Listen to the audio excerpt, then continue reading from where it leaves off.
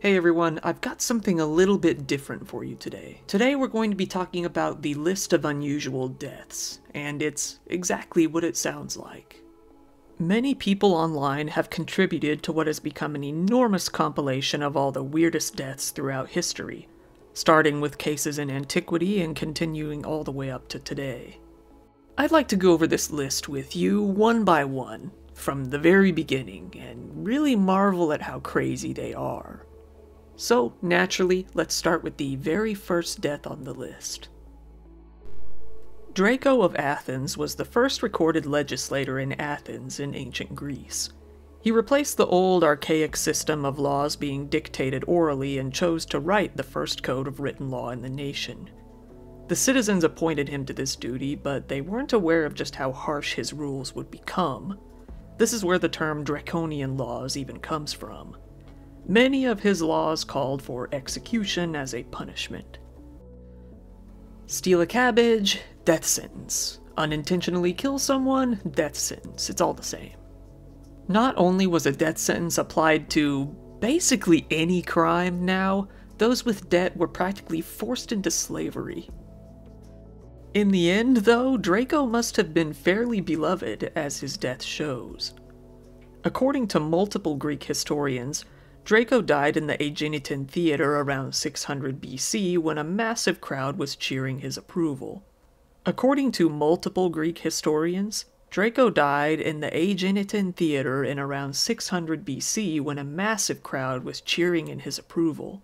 As people tended to do back in the day, they threw their hats and cloaks into the air and onto the stage, where so many landed on Draco that he was pinned to the ground and eventually suffocated under all of them. A large number of his laws were soon repealed. Number 2. Charondas. Charondas was another lawgiver, oddly enough, from Sicily. He was quite celebrated and known for being very serious about his laws being carried out to the finest detail. One of the laws he wrote was to forbid anyone from bringing weapons into the public assembly. Anyone caught doing so was to be given the death sentence. A problem occurred one day when some bandit gangs began attacking some villages in the countryside. In order to request some help, Charondas entered the public assembly in order to gather up some fighters. However, after entering the assembly, he realized that he still had his own knife attached to his belt. In order to uphold his own law, he immediately ended his own life right then and there. Number 3. Arachion of Phegalia. Arachion was an Olympic wrestler in ancient Greece. This brand of wrestling involved elements of boxing, wrestling, kicking, and various other forms of hand-to-hand combat. It was called pankration, and Arachion was considered to be the best there ever was. He was the winner in the 52nd Olympiad, but the 53rd would arguably be his most well-known feat. So according to multiple sources, during the final fight, his opponent grabbed him, hugged him with his legs, and got him into a kind of a chokehold. As Arachion was about to pass out from the chokehold, he struck his opponent in the foot. That dislocated his toe and caused him immense pain. The opponent, now giving up due to the pain in his foot, gave the hand signal that he was surrendering. But while he gave that hand signal, his arms were still wrapped around Arachion's neck, and when he made the motion to make the signal, he snapped his neck and killed him. Due to his opponent willingly forfeiting the fight, Arachion was declared the winner posthumously. 4. Sisymnes. Sisymnes was a judge who lived in Persia up until 525 BC. He lived up until the point when he was caught accepting a bribe and delivering an unjust sentence. This was when the king had him arrested and skinned alive. Granted, the manner of his death isn't as unusual as what would come afterward. Sisymnes' skin was used as a cover for the new judge's seat, usually depicted as hanging above the throne-like chair. This seat was put into place, and in some strange twist of fate, the judge who came to replace him would be his own son, who now sat in a chair decorated by the skin of his father while he continued to work. 5. Pythagoras of Samos. Pythagoras was an ancient Greek philosopher. His political and religious teachings were influential enough to influence Plato, Aristotle, and in turn Western philosophy as a whole. He founded what some would call a school, but others would call a monastery. He was sometimes even represented as a divine figure.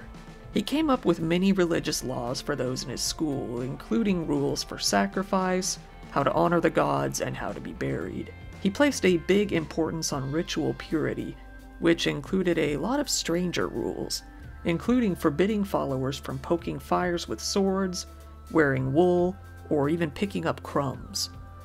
And for some reason, he declared beans as impure.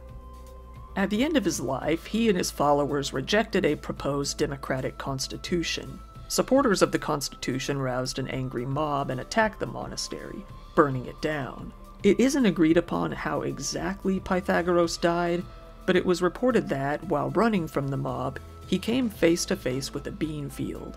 Having declared them spiritually unclean, he couldn't bring himself to run through them. He stopped running, was caught, and was killed. Now, to help me conquer this list, I brought in my friend FoxAkimbo. He has his own YouTube channel where he covers obscure trivia on really anything that you could think of. I'll put a link to his channel in the top of the description. So, take it from here.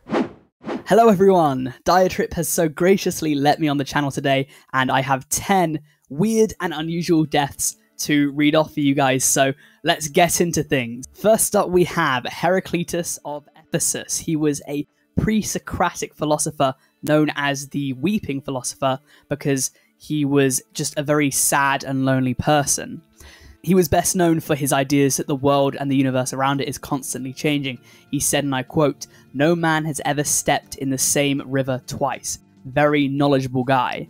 His career as a philosopher was cut short, however, because in his later years he developed dropsy, which is a disease that builds up fluid inside the muscle. His career as a philosopher was eventually cut short because he developed dropsy. And what this is that it is a buildup of fluid inside the muscle.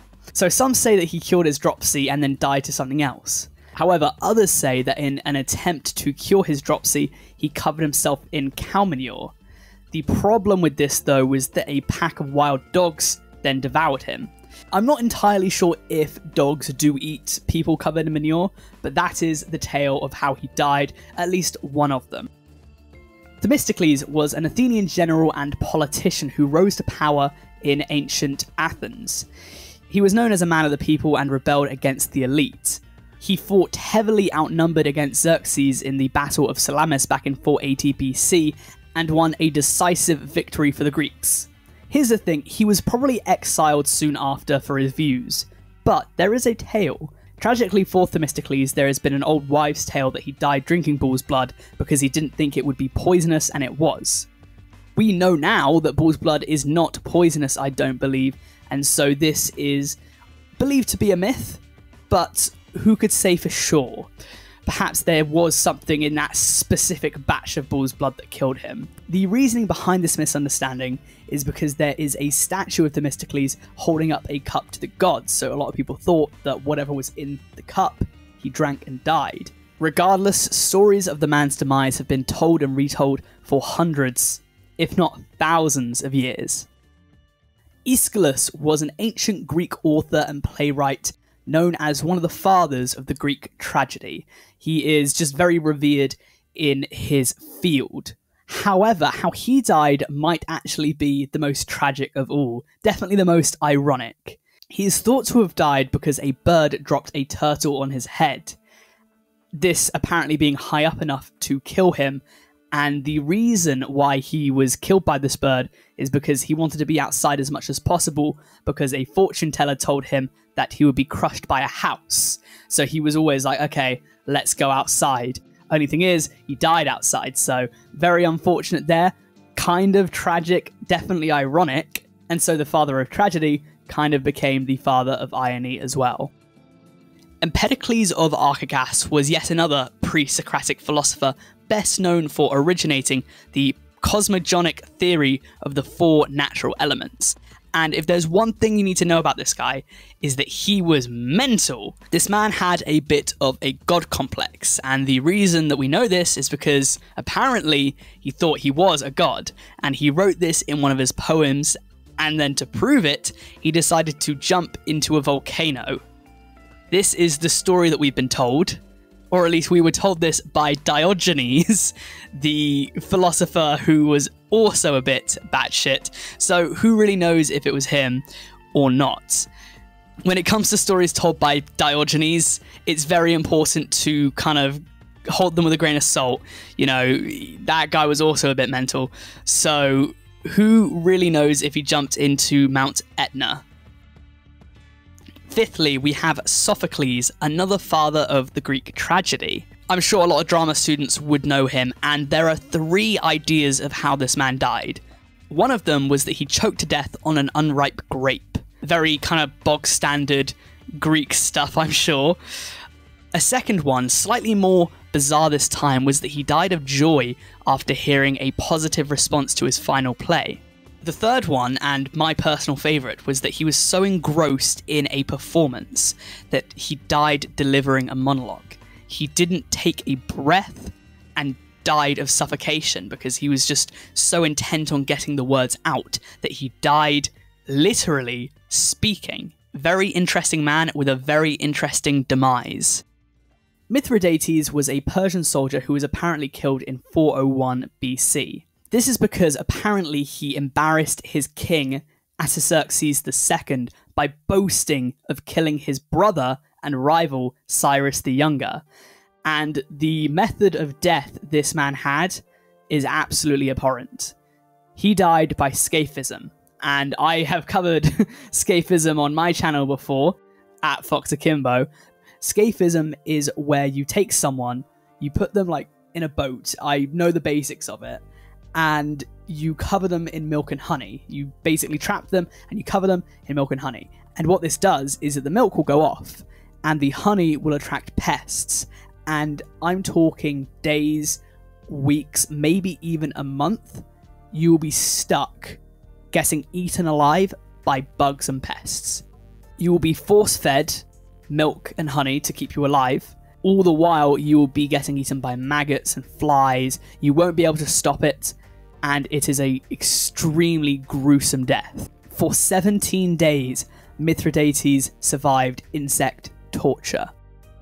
This next story is about Democritus of Abdera and is given to us again by Diogenes. If you know anything about him, you will know that he might not be the most reliable source. But the story goes that Democritus died at 109 years old, so he was a very old man, and his sister had not fulfilled her religious obligations to the goddess Artemis, and this worried her. So for 3 days during the festival, Democritus told her to give him a loaf of bread, and he held it under his nose. This is all while he is on his deathbed. And for some reason, we don't know why, the loaf of bread under his nose kept him alive for the duration of the holiday, and he died very soon after. Diogenes tells us that the mere scent of this loaf of bread, perhaps there might have been some gods or goddesses at play, but as far as we know, the mere scent of this bread kept him alive for 3 days. He would die as soon as the festival was over. Very quick one here, Antiphanes. There isn't too much known about his death, but people say that he was killed by a pear. Now, this would be a very easy way to besmirch your rival. If you didn't like someone, why not say that they died in a really embarrassing way? I don't know much about him, and I believe that it's known that this method of death was made way after the fact. But still, it kind of goes, people think that Antiphanes was killed by a pear. Agathocles, the king of Sicily and self-proclaimed tyrant. He is up next. He was a natural-born leader of mercenaries and was actually quite a popular tyrant, with the word kind of being more synonymous with people that have conquered at the time, rather than someone that ruled with an iron fist and was evil like we might see today. He was actually loved by the people for the most part, which is kind of rare back in the day. And the rumours about his death are actually quite interesting. Some people think that he died of natural causes, but some ideas of his death are a little bit more nefarious because some people think that he was poisoned, and the murder weapon of which is actually very fascinating to me. People thought that he was poisoned with a toothpick, that he died, I guess, getting something out of his teeth, and would, that was the end of him. Details of his death are few and far between because the man lived 2,500 years ago, but nevertheless, the method of his death, as with all of these, are just so fascinating to me. Philip of Kos was an extremely studious man and was a scholar and a poet. He was a frail man in build, but nonetheless, Philip of Kos was extremely devoted to his work. So much, in fact, that a person named Athenius, I don't know if I'm pronouncing any of these right, but Athenius came out and said that he studied so hard, he simply wasted away and died. One minute he was studying arguments and the use of words, and the next he just died. He was so devoted to his craft that he forgot to eat, he forgot to sleep, he forgot to drink, and he just wasted away and died. These stories, whilst perhaps embellished, are just so unique. And I think that the ancient Greeks had a really good way with trying to mystify the world, to take something that might be boring like normal life and just take it up to 11. Dying delivering a monologue, dying with a poisoned toothpick, dying because you're so at work that you just die. It's really cool to me, and just seeing the creativity that they come up with. Most of these people probably did die of natural causes, but why not make their death a bit more mystical? I don't know, maybe that's just me. And there we have it. Thank you guys so much for watching my portion of the video, and thank you so much, Diatrip, for having me. I have my own channel. I am at FoxAkimbo. So please, if you like what you see, if you like this, please go subscribe there. It'd be great to see you. I usually do iceberg charts, so if you like them, have at it, I've done a few historical videos myself, but mainly I focus on the weird and wacky of the world, kind of similar to this. So if you like what you see, come subscribe to me, and that'd be very nice. Thank you very much. Back to me. 16. Zeno of Citium. Zeno was a Hellenistic philosopher from Cyprus. He was the founder of the Stoic school of philosophy in around 300 BC. His manner of philosophy focused on goodness and peace of mind, gained from living a life of virtue. Being as good as that sounds, his school of thought gained massive popularity and became one of the major schools of philosophy during the Hellenistic era, all the way up to even the Roman era. However, he met his end one day while leaving his school. While exiting the building, he stumbled, fell down, and broke his toe. In anger, he slammed his fist to the ground and recited a quote, I come, why dost thou call for me?" He held his breath and then died on the spot from a broken toe. Or at least something resulting from the broken toe, who knows. 17. Qin Shi Huang. Qin Shi Huang was the founder of the Qin dynasty and the first ever emperor of a united China. He was the very first in a line of emperors that would last for around 2,000 years. If you would assume that anything could take this man out, you would think it would be a rival faction or an assassin or something, and you'd be close with that assumption. There were many attempts made on Qin's life. The first was made when Qin was still the king of a smaller nation and not the emperor. The crown prince of a rival land, the Yan, set up a plan to kill the king. He had 2 men go to visit the king to present him with 2 gifts, a map and the severed head of an enemy. When unwrapping the gifts, the men pulled out a dagger. They stabbed at the king but missed, and the king was able to slash them back. Their plan fell apart when the king was able to slash and stab the assailants 8 times. Soon after, both of the assailants were executed. How about the second attempt? This was made by a close friend of the first failed assailant. He came to play the lute for the king, a ploy to get close to him, when someone happened to recognize him. The king couldn't bring himself to kill such a talented musician, so he ordered his eyes poked out instead. He came back to play for the king again, but this time with heavy lead fastened to his lute. He swung the lute in an attempt to strike the king, but he completely missed, and was executed. Was there an attempt 3, you ask? Yes. After Qin became the emperor, he conquered the Han. An aristocrat from the Han sold all of his belongings to hire a strongman assassin and build him a large metal cone. They hid in a bush while the king rode by in 2 carriages. The strong man threw the giant metal cone at the first carriage, shattering it. However, the king was actually in the second carriage, just in case of this exact sort of thing. This time, though, the assailants actually escaped despite a large manhunt. So what did kill him, you ask? Well, you could say it was his own fear of death that killed him. Let me explain. Getting up there in years, Qin Shi Huang started to fear his own oncoming demise. He started searching for the legendary elixir of life, a potion said to make the user immortal. He got his best alchemists on the job and had them whip up some mercury pills for him, something he thought would grant him more life. It did the opposite and granted him a lot less, meaning he died. Ironically, even to this day, his tomb can't be excavated due to the rivers of mercury inside and how dangerous they are. 18. Chrysippus of Soli. Chrysippus was a Greek Stoic philosopher, again, living in about 200 BC. He was known to excel in many areas such as logic, ethics, and physics. However, none of his work has survived except in fragments.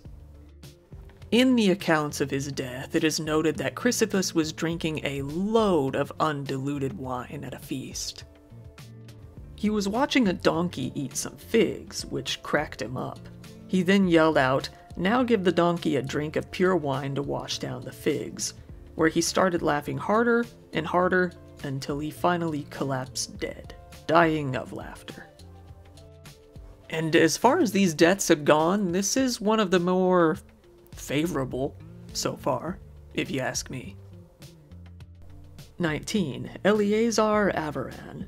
The Maccabean Revolt was a Jewish rebellion against the Seleucid Empire and the Hellenistic influence on Jewish life, led by the Maccabees. It took place from around 167 to 160 BC. This era is fairly well known due to the story of the Maccabees being part of the Catholic Bible. The leader of the rebellion was a man named Judas Maccabeus, but this isn't about him. It's actually about his younger brother, Eleazar.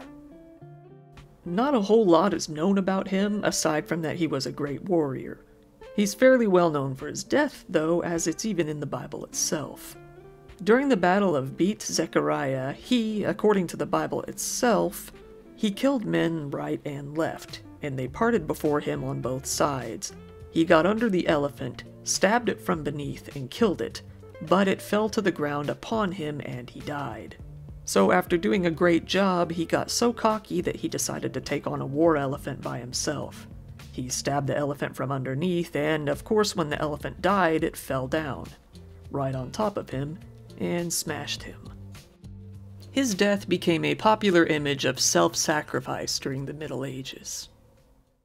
And 20. Portia. Portia was a woman who lived during the 1st century BC. She's most known for being the second wife of Brutus, the et tu Brutus man who killed Julius Caesar. Brutus divorced his first wife and married Portia, his first cousin, when she was still very young. It is said that the marriage was a way for Brutus to honor his uncle. She was very devoted to Brutus, to an extreme extent. She decided that she couldn't even trust herself at keeping his secrets, as she may give them away under torture. Due to this, she became dedicated to overcoming the feeling of pain. She wounded herself on the leg with a barber's knife to see if she could handle the pain, and ended up leaving it untreated for a day. Brutus was actually pretty impressed by the incident and vowed to not only confide in her, but to be a better husband as well. However, after killing Caesar, he had to flee while Portia remained. Historians disagree on how exactly she died. For a long time it was believed that she swallowed hot coals and died. However, others felt that just the burning coals in the small room would have killed her with carbon monoxide poisoning. Who says it wasn't a combination of both? I mean, who knows? And that's the first 20 entries on this massive list. Thank you for watching the whole thing. I like being able to relax a bit and get a little more humorous with the whole thing. If you found this interesting and want to hear more on this list, do let me know in the comments. I'd be happy to continue the series if there's enough interest, and I'm looking forward to seeing what kind of bizarre stuff comes up next. Regular video on Friday too, by the way. Consider this an extra. And don't forget to check out Fox's channel in the description below. If you could, drop a like, it really helps. Subscribe if you want to see where this goes, and I will see you next time. I'd like to take a moment to shout out my top tier patrons on Patreon. Lonro, Itaya, Jewel Mauve-chan, Lori Tayaba, Kim Peak, Lux Alpaca, Charity, Skooky Main, Foxlicity, Jackie, and Lavender Wise and Tresa Ferguson. Thank you, you guys are the best.